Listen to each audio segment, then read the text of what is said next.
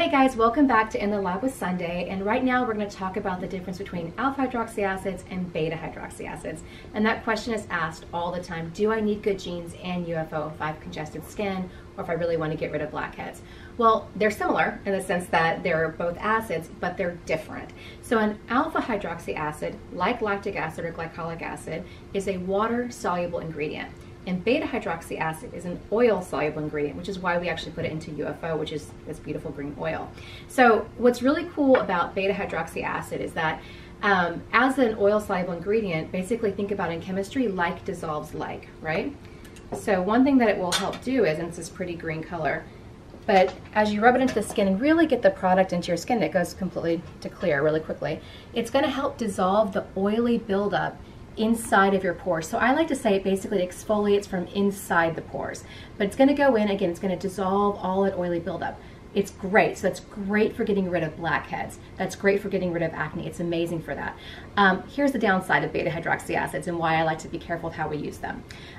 Because it dissolves oil, it's also going to naturally dissolve the oils on the surface of your skin, which is good in some levels and then bad in others, because it can leave your skin really rough, really textured and flaking and peeling. I think we've all had experiences with salicylic acid where we ended up with flaking, peeling skin. And that's one of the side effects of salicylic acid. But by putting it into this really beautiful oil, basically your skin is getting rehydrated, and so it's not going to have those damaging side effects, which makes it great.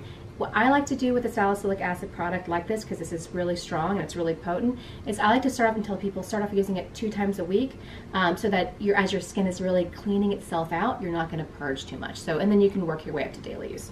Alpha hydroxy acid, which was what's in good genes, is great, and like I said, it's very similar to beta hydroxy acid, but it's also different. So being this water-soluble ingredient, it's going to go into your skin, and as you rub it in, it's going to help dissolve the glue that's really holding down that pore clogging debris that's on the surface of your skin, which is those old dead skin cells which are holding makeup and sebum and pollution. All those things are on the surface, which, guess what, as we have all that stuff on the surface of our skin, it's going to actually go into your pores, and that can cause your pores to get stretched out, which can cause your pores to get blackheads and all sorts of things like that. So it's really important, what I call cleaning the window of your skin with an alpha hydroxy acid to remove the pore clogging debris, which is important whether you have young skin, mature skin, oily skin, dry skin. You're going to have this incredible buildup on the surface of your skin, which is going to lead to dullness and a lack of radiance. So with an alpha hydroxy acid, usually you immediately see an increase in radiance as that dull, kind of dirty window layer is removed, and it also stops that stuff from falling into your pores.